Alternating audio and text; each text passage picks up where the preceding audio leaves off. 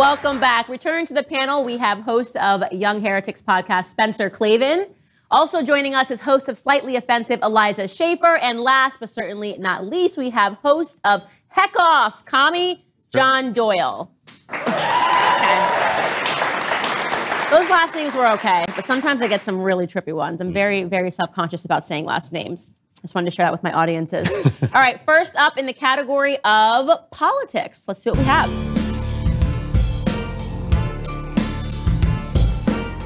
All right, so last week I had said that pedophilia is around the corner. It's pretty obvious if you're paying any attention at all that they're going to start saying, okay, like, you know, pedophilia, it's not really that bad. That seems obvious to me. I, of course, got attacked by Media Matters because they love the show. Hello, Media Matters. It's me. The PR department. Standing by it, the slippery slope is real. Let's watch this montage of where we're at, I guess, in society, of identifying.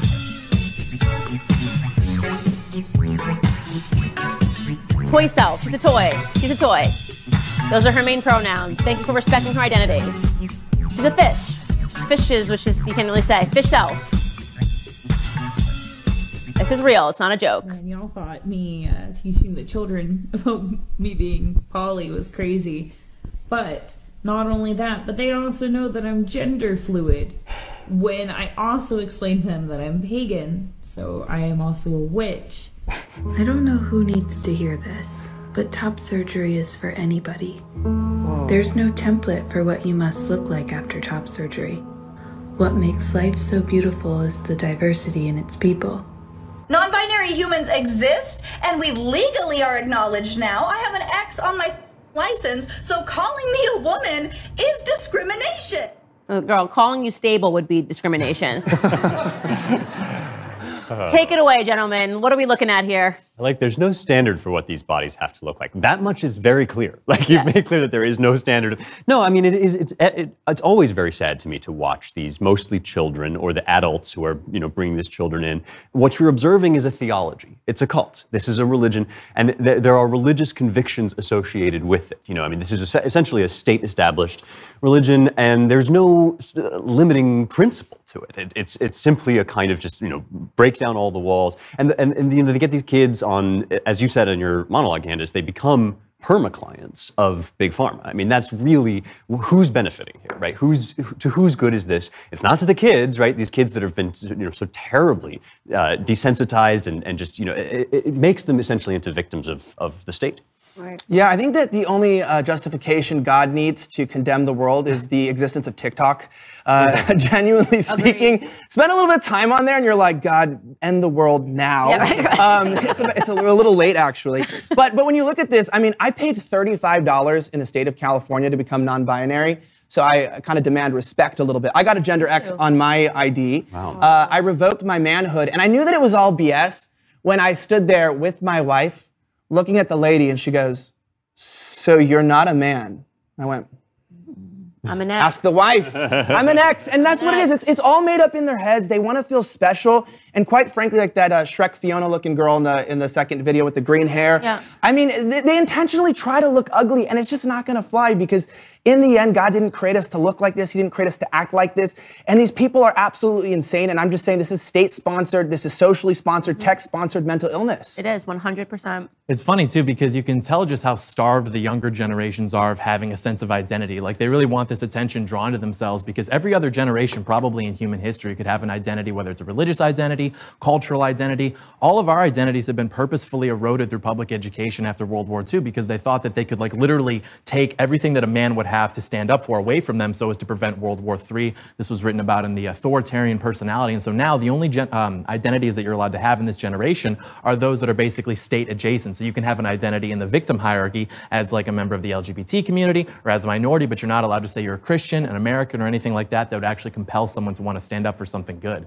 Yeah, I actually wrote in my book, I have this whole theory that what's actually happening is this thing that I call over-civilization, which is like it's natural for humans to want to strive towards something, right? Towards some goal. Like you want to be like, we're the generation that ended this, you know, segregation. We're the generation that ended this. And unfortunately, when you arrive at a society where all the problems have basically been solved and people are privileged and actually by and large overprivileged, they still have this like yearning to achieve something. So they arrive at like over-civilization, which is like you get back to the beginning on a lot of these topics. sex, and you get back to just blatant foolishness, right? So it's like, we've got everything we've wanted, so let's just make up stuff. They've given us gay marriage? Okay, so let's now say that we need trans fish shelves, is that what she said? To be able to marry Wiccan, pagan, I mean, like, it gets nuts because they want to feel like they've done something. And at the end of the day, these people are just losers. And if I walked into a classroom and saw any of that, trying to teach my kid, my child would be unenrolled. Yeah, I mean, they call this St. George in retirement syndrome, right? St. George slays the dragon, but then what does St. George do? Because he's the dragon slayer, so he just has to wave his sword around in thin air, essentially. Right. And you see this on college campuses all the time. People, as you say,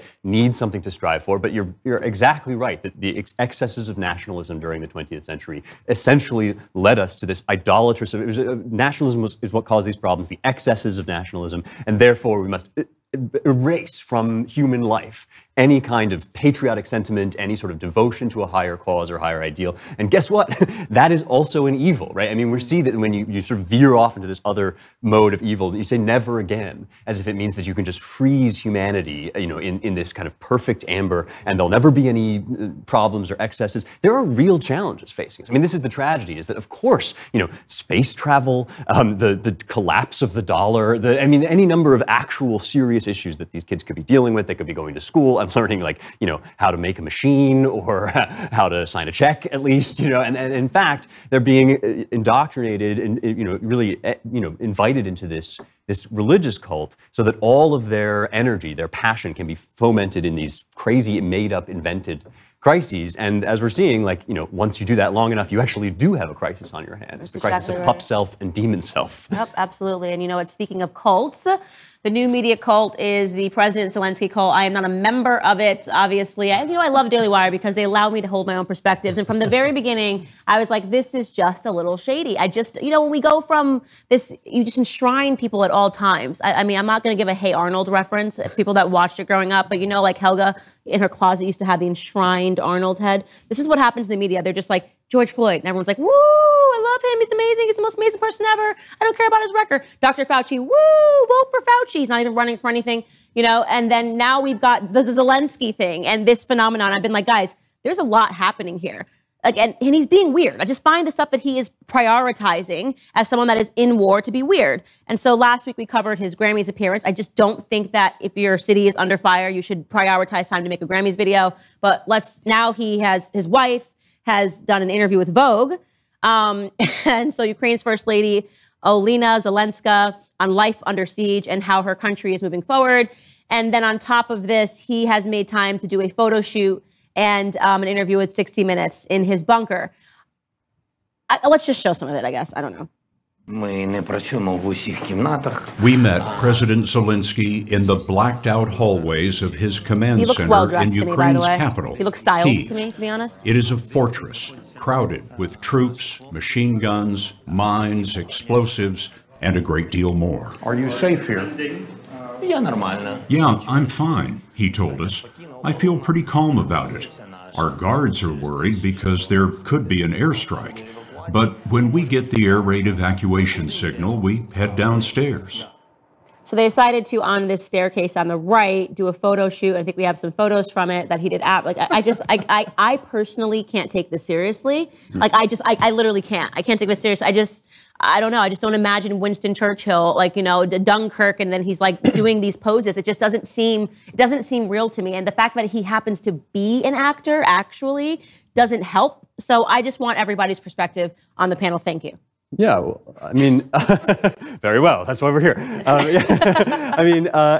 have a slightly different, attitude toward this guy. Really, to me, it is actually not about Zelensky himself or Ukraine itself. I admire Zelensky. I don't know what I would do in his situation. And this is what Trump said. If I were tested in this way, I don't know what I would do. I know what I wouldn't do. Well, okay. But so this is the thing, right, is that, and actually, if I were in his position, I probably would try to leverage social media to get the U.S., to get powerful Western allies into the war. None of that means that we ought to be like hero worshiping this man. I mean, the thing where our press and our media, who are always, in my view, the villains of the story, have turned this person into the next object of ritual worship. Because you're absolutely right. We're all hungry in this nation for God. They've taken God away, and so now we are all seeking for the next person to worship. And yeah, I mean, like, this is something that if I were the president of a country that were under assault from a nuclear power, I would be trying everything in my arsenal to tug the heartstrings of Westerners. But that doesn't mean that we ought to be like just so head over heels for this obvious propaganda. What do you think? Yeah, well, okay. Number one, his only crime from showing up at the Grammys was he got the wrong award show. He's an actor. He should have been at the Academy Awards. Possibly, could have saved Will Smith some trouble there. I'm serious though, but when you look at this, I mean, kudos to you, man. I mean, you got a better profile picture than I do, and that says something about me because I work in social media, so you got a better team than I do. But I mean, thinking about this, I mean, this is not the first time the U.S. has weaponized social media for a revolution inside of Ukraine. Specifically, we're talking from 2004 to 2014. Absolutely. We have been doing this, and I knew this was going to be a problem because, number one, anyone back to TikTok who was using TikTok to fight a war, they're on the wrong side of history. And TikTok immediately started pushing everything that is pro-Ukraine. And what's crazy is they're allowing Russians that are anti-Russia to skirt the bans to make propaganda against Russia. So when you have this bias, you go to Instagram, there's the Ukrainian heart in Texas. Donate. It's like Black Lives Matter all over again. Exactly. In Texas, American flags, I see more Ukrainian flags flying than American flags in the heartland of Texas. And you look at this and you go, man, if you can go into a liberal or progressive neighborhood, what did we see? There's no hate here. We believe in science. Then it was like, again, Dr. Fauci and get your shots. And now it's Ukraine. There's nothing but to believe this is another psyop by the American media to push a propaganda message that, quite frankly, I stopped believing back in 2020 when they were burning down cities for Black lives. So. I totally agree. Yeah, and to that point, it's funny to look at this and you see what is so obviously just the manufacturing of wartime propaganda. We look at this on the panel and we're just like, come on, you really think we're going to buy this? And then you log online and you see everyone's buying this. And of course, these people are so hysterical because like Black Lives Matter, like COVID, they can only argue from emotion because they were only convinced by emotion, by wartime propaganda or any other sort of propaganda. And that's why, of course, there's no like factual argument for like why all of a sudden they want us to be involved in Ukraine. And an honest person would ask themselves, like, if we can agree that this consensus has been manufactured, why they didn't care about the drug cartel wars in Mexico, which have killed 375,000 people, or even the civil war in the Congo, which has killed 5.5 million people. Like, this is objectively less brutal, it's costing less lives, and we have no geopolitical interest in Ukraine, just as we did in these other countries. So an honest person would ask themselves, why all of a sudden does the media want me to care about this conflict in particular? But no one's asking themselves that question. Right, and I've been asking that question from the beginning, and obviously when you dig, you really find out that actually this does have geopolitical interest. It's just not for Americans and not for the American people, but the Biden family, absolutely, and these corrupt families that have been laundering money in that region forever. And it should be okay for us to talk about those issues without being painted as a Putin puppet, which is their game, right? You don't support Black Lives Matter, then you're a white supremacist. You don't support this show, which to me, as you said, like, I don't know what I would do if I was leading the country, but I know what the hell I would not be doing. And if I got an email when I'm telling you every single day I'm facing assassination attacks, I mean, literally he's telling us he's like the new Batman, right? Every single day I'm facing assassination attacks. They're storming here, they're bombing here. I'm in Kiev, I'm in the middle of it. If I got an email from Anna Wintour during that time, I would be like, could you kindly F off? Like, this is a real life circumstance. If I got an email from the Met Gala, it's insulting. I would be insulted. And I think that if I was a Ukrainian individual and I was seeing this, I would be insulted. I would say, really, like, we have people that are not able to eat, their houses have been destroyed, and you're making time to make appearances at the Grammys. Like, I mean, that's an award for singers. And by the way, it's not exactly pulling at the heartstrings of Americans because we've been done with the Hollywood elites for quite some time. Perhaps, except... I mean, I would like to believe that, right? It would be optimistic to suggest that, that real Americans don't buy this stuff. But as John is suggesting, a lot of people do. And in my view, I mean, it does come down to our need for ritual, our need for religion, our need for God. I mean, you see that meme, I support the current thing, and he's got the Ukraine flag, and he's got the COVID shot, and he's got the, all of it. And it's like, what it really is I worship the current God. I mean, it's like people are so starved for a sense that there is something higher than themselves. Pagans. To which they can, Well, right. And so, yeah, I mean, again, we can disagree about, what Zelensky's strategy might be, but it's really, it's a very little concern to me because I want to know what America ought to be doing. And it sure as hell ain't establishing a no-fly zone over Ukraine, which is what they're asking for. I mean, Zelensky gives me the heebie-jeebies. I know that's an old school 90s term, but there's just something about him that I just do not trust, And everyone's like, why don't you talk about Putin? I'm like, because we're not putting Putin on a pedestal. Everyone's acknowledging that he's evil and he shouldn't have done this. So I don't need to sit here and make an argument against Putin when we all already know what's been going on in Russia, that he wants to be the dictator of Russia for 300 years. This Zelensky pedestal thing is making me very uncomfortable. And I think that the truth will eventually, I'm going to be basically being like, told you so, because you know me, I'm not humble. I'm going to say, I told you so when the time comes. So keep watching Media Matters. Moving on, because this is amazing. You guys, it's Lent. And I knew that my husband is extremely, extremely Catholic. And I just did not know that this was an option. And I'm very excited. A church in suburban Chicago has said it's fasting from whiteness, guys. I didn't know this was an option. This is not a joke. And here is a clip of them announcing what they have decided to abstain from, being white. The Christian season of Lent is coming to a close as a leader of this Oak Park church speaks out for the first time over the church's chosen Lenten fast. For us, Lent is all about loving more people. Reverend John Edgerton said it was love that inspired a church sign headline, Fasting from Whiteness. He said the meaning behind the boldness, celebrating diversity. Lent is a time when we reprioritize. We love the racial and economic diversity, the bringing together of people who are not the same. The sacrifice moving from a traditional Lenten celebration to exclusively showcasing voices and music of Black, Indigenous, and other people of color. I just love this story. I'm sorry. I think it's so funny. We're so crazy. This is the craziest headline I've ever seen. I'm like, so have you guys given up your whiteness for Lent? Is my question. Yeah, I'm not doing that. I mean, genuinely speaking, when you hear this, it reminds me of a time, during 2020, during the riots. I remember there was a car lot on fire in Kenosha, Wisconsin. with flames that literally reminded me of the end times. Millions of dollars of damage. I remember watching a sign go up in flames of a church that had, it was burning and it said Black Lives Matter on it. And to this day, I went back a few months ago to Kenosha where the Kyle Rittenhouse shootings took place. That church still has a Black Lives Matter sign in the window. What's crazy is the side of the church next to the car lot that was on fire still has the black soot of the flames of the people, the evangelists and the missionaries and the diversity that they were representing. And I just think when you look at this, when you see this, and you ask yourself, this is not Christianity, this is Satanism. These are satanic priests that are coming out to demonize anybody for the color of their skin, tell anybody in this country that you need to try to give up how God made you, who God designed you to be in order to get closer to God.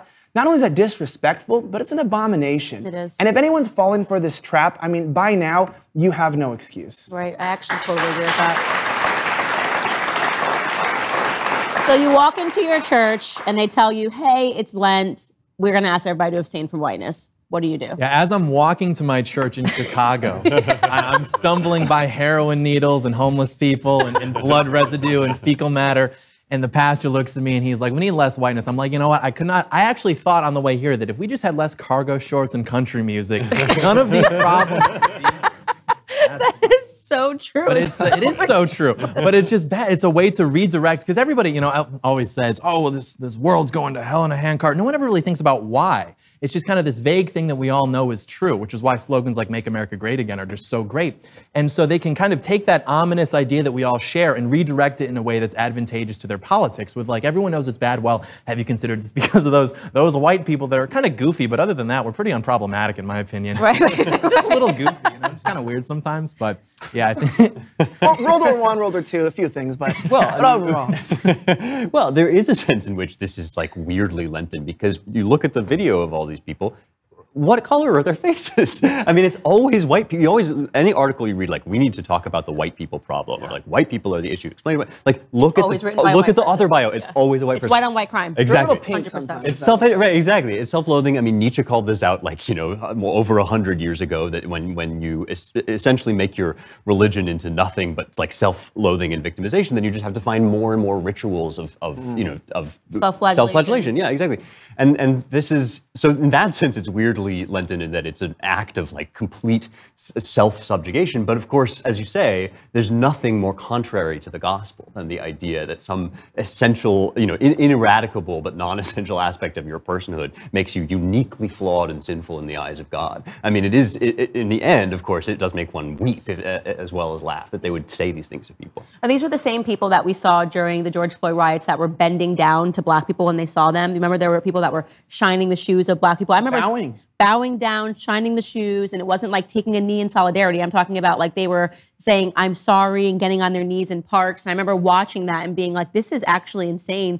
And I think the most insane element of it is that I could never picture this reverse. Like, this is actually something that black people would never do. Like, this is just, it's just not, culturally, we have a few differences, and this is one of them. Like, there's nothing you can say on a platform that's going to get black people to agree to a week of, like, anti-blackness or, like, getting on your knees in front of any race of people and saying, like, oh, even if it was Africans, like indigenous Africans, like, if, you found a tribe, they would be like, absolutely not, this is weird. And for some reason, this point gets arrived too often whenever you're paying attention, like you said, to, like, white headlines, like the self-flagellation. I'm like, what are you guys doing? And I just kind of sit back and watch it. Like, I'm just sort of like, this is getting increasingly weird, man. Like, you guys gotta stop doing this. I do think it's weird in a culture that we can't define what a woman is, but we can define what whiteness is. Shows you that we're not a culture of truth, but a culture of targeting people in order to make them not only victims, but aggressors, and to attack the things that, quite frankly, have built or strengthened this country. And to look at something like whiteness and to look at it holistically and tell it to the entire country, this is something that we need to get rid of, is alienating and isolating the majority of people in this nation. It's a divisive message. And besides the spiritual implications, I mean, who's come to kill, steal, and destroy? Who's come to conquer? And not only is it the enemy, it is the father of lies, but also we have to realize this is an enemy from within. Any message in this country that is trying to get the people in this land to be divided on things and factors in our bodies and our lives that we cannot change, that is our number one enemy. And so they say whiteness is our enemy. I would say that those so-called priests, those are our enemies. I actually totally agree.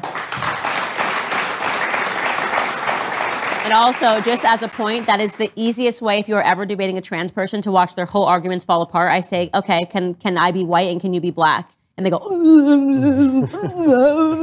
instantly, because it's like they won't go there, right? They cannot at all say that a white person can be black. And so they can be a fish, but you can't be black, right? It doesn't make any sense. And they can never, ever, ever defeat that argument or that point. All right, guys, next up is the category of pop culture. And get ready, because it's disgusting. All right, guys, Lizzo, she's the rapper who she likes to be naked because that's what we do, I guess, as rappers these days. We're just naked all the time. And Lizzo, she's a warrior for climate change. She really does not like climate change at all. So we're going to watch her give a speech, and then we're going to watch her board a private plane. This is Lizzo giving a speech about climate change. As we talk about climate change and making the world a better place and solving homelessness, we also have to talk about the institutionalized racism that happens in this country all the time. And if we don't talk about our history constructively, how can we build a better future?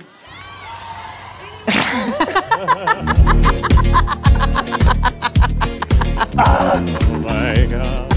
Hippopotamus. Woo!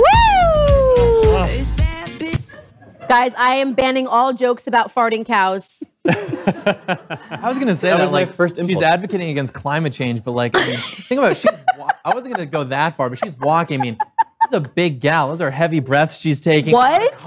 I felt that. I literally felt it. She started walking and we started shaking. I was like, whoa. Guys, she's one of the proud fat people, so that's why she's always naked. You guys need to get woke. Seriously. It's okay to be fat now. Fat is beautiful. Fat is healthy, actually, was the cover of a magazine recently. Like, fat is healthy. So I don't know why you guys are being bigoted. Because you guys did not rinse off your whiteness during Lent. It's too early for this, Candace. I was having a good day. Wake up, everybody. Lizzo's boarding a jet. But I mean, just the remarkable hypocrisy of this, like barring just the image, which will be left in all of your heads. I'm sorry, audience. It's like, what is this? What is this? Cellulite commercial? I mean, it's hard. It's so disgusting. And here's the thing: if you're a huge fan of Lizzo and you love Lizzo, great. Her music's fun. It's catchy. I like Lizzo's songs too, right? But if you want her to be around, like, you have to acknowledge that she's killing herself, right?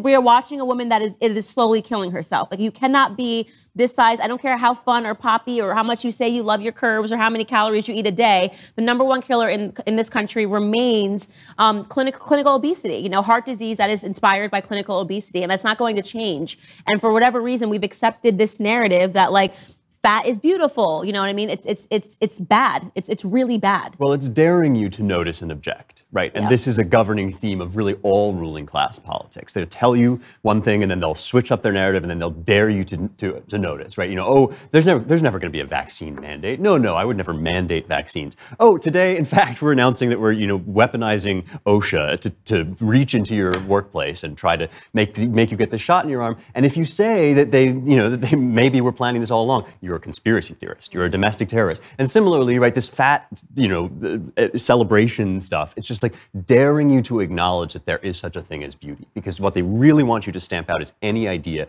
that there might be such a thing as natural virtue and excellence. And in order to do that, they just have to show you the ugliest thing they can possibly show you and insist that you call it beautiful. Right, so they can take the clip and go, oh my God, Candace's panel said that Lizzo wasn't beautiful. It's like, yeah, water's wet. You know what I mean? Exactly. Like, you know, and she might be a good person, but we're not going to pretend that is objectively healthy or objectively beautiful. But the left does not understand objectivity. They want to erase objectivity. No, I know. And they talk about institutional racism. I mean, this is institutional obesification. I don't even know if that's a word. It is now.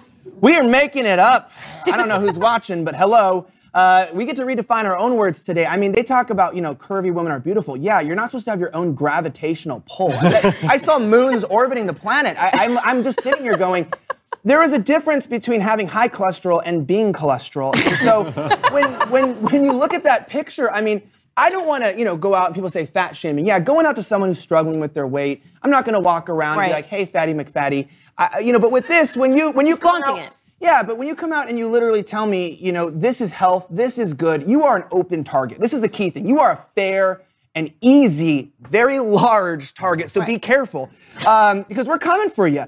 And the interesting thing about this is the institutionalized racism really is, again, I'd say institutional sexism, telling girls specifically, not men, that not only being fat is good, but it's beautiful. And as I'm finding recently, that you're born fat, that some people just can't lose weight, and this constant lie that is actually wiping out our women, shortening their lives, and ultimately is part of the population control agenda, as we're seeing with people, you know, trying with euthanasia, with the abortion plan, and also too with while you're living here, make you miserable, fat, ugly, disgusting, and of course, dying an early death. And I gotta say this, she's being duped, she's a pawn, and sadly, people are falling for it. Right. It's such a display of pride, too. And the responses to the criticisms of this were so silly. Like, people were saying, oh, I don't know if we should be putting this in people's faces. Oh, well, you're just mad because she's getting on a private jet. And it's like, maybe, but I flew commercial yesterday. I mean, you got this much room on a seat, right? Right. So I don't know if it was by necessity. Yeah, I'd be mad if I was flying with her on a plane. Yeah, if you were just trying to like flex. But it's exactly as Spencer pointed out. I mean, we forget that leftism in essence is just a rejection of what is natural. And they reject hierarchy, which implies that there is objective beauty and objective not beauty. And she would be an example of probably the latter category. And this is why, you know, all of these people that you see in the Antifa mugshots are all very dysgenic. They're very ugly people. And it's like they're competing against the idea of competition, whether that's with aesthetics or even in like a meritocracy system with like capitalism or something like that. That's literally what it is, and it always has been. Just miserable people who are mad at people who are better than them and trying to just tear the whole system down because they can't compete in it. Right, exactly. And I really do hope that she understands, like, you know, we make fun of it because you are a target. As you said, like, if you're coming out and you're saying that this is healthy and this is beautiful, like, you're a liar. And we need to address liars. This is a lying society among many of them. I do want to get to this last video while we have time. It's just in our category of, wait, what am I even listening to? Speaking of mental disorders, Jussie Smollett, he can't stop. He just can't stop. Like, so he's out of prison. I don't even know if we can even count him as ever being in prison. but he's dropped a single, guys, and you have to listen to it. I hate you. I hate me too. Not solving a crime, taking out the elements of race and trans and homophobia that's straight taking lives. But turn around and act like I'm the one that killed the strides. Maybe we stick together. Maybe we read more. Instead of saying it's above me now. Brother, you sure? Brother, you sure? I can't be mad. Can't be mad. Take my ego out. Take my ego out. People searching for okay, I can't take it anymore. You gotta stop. Okay. So that basically, this song is all about how it really isn't his fault, actually, and why would he do something so stupid? It's actually your fault because you didn't fast during Lent on your whiteness. So, who's downloading Jesse's new song? Well, speaking as a self-identified nerd, right? Somebody who respects his nerd identity. Like, what a nerd. What an enormous dork. Like, maybe we read more. Like, isn't this supposed to be a rap song? Like, shouldn't we be talking about, like, I don't know, having sex and shooting people up or something? But, like, it's just, but there is something incredibly, like, lame about this woke social justice attitude. Like, there's a real substitute teacher vibe to it of just like, you know, you ought to be reading more. You need to be doing the work. Like, it's not my fault. It's that you haven't, like, you know, downloaded enough Kindle versions of White Fragility or whatever. Right, but like the thing to me though is that like I genuinely believe like Jussie Smollett, if he's out on anything, it should be insanity because I really do believe he is mentally ill. Like if I was actually like on jury of his peers, I would look at this person and see everything he's done from screaming out into the courtroom saying, I'm not suicidal. Like this is not a person that is mentally stable, that is mentally well. He should have never been given the platform in the first place. Like he's missing a chip is the only way I can describe it. You see it in his eyes. He's constantly acting. He's never like, who is Jussie Smollett? The world may never know. No, and I'm just trying to think how the live performance of this would go. Like you're on the piano, you know, it's like a acoustic set and it goes, hey everybody, so this next one, I wrote this song after faking a hate crime in Chicago and I just got out of prison due to institutionalized corruption and this one's for all my transphobes, homophobes, and my illiterates. It's like, I mean, what's going on? Where's the market? And there's no market for this stuff. But of course, we're talking about it, we're mocking it, and I don't think anybody is really here for this kind of stuff. It's a sad, desperate attempt, but he is gonna be rewarded. I mean, let's just be frank. People love the criminals. The criminals fail upwards. We succeed downwards. We get punished for our success with the censorship, the demonetization, of course, the rigging of fun things in life, etc. The most fair and free election that ever happened that we love, that, you know, we have so many things, but they fake a hate crime, you get a Yale, you end up teaching at Yale, you end up getting a movie role, you get a music career, and then nobody buys it, but you get paid anyways. And that's what it is, you get rewarded for evil. But we're fighting for good, so our reward is not here on earth, our reward is in heaven, and unfortunately, so is his punishment. Last thoughts, I'll kick it to you.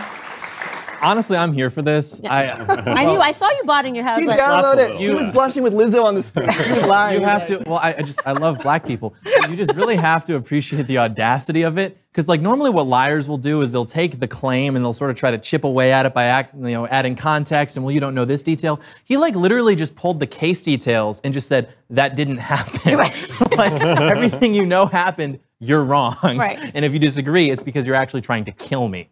Yeah, and I know he really is an example of the mental illness that we've been talking about this entire episode. Mental illness coming to a town near you. You guys, we are out of time. Don't forget to follow and keep up with Spencer, Elijah, and John. See, just the first names on social media. Up next, I will be speaking with Tim Pool. So stick around.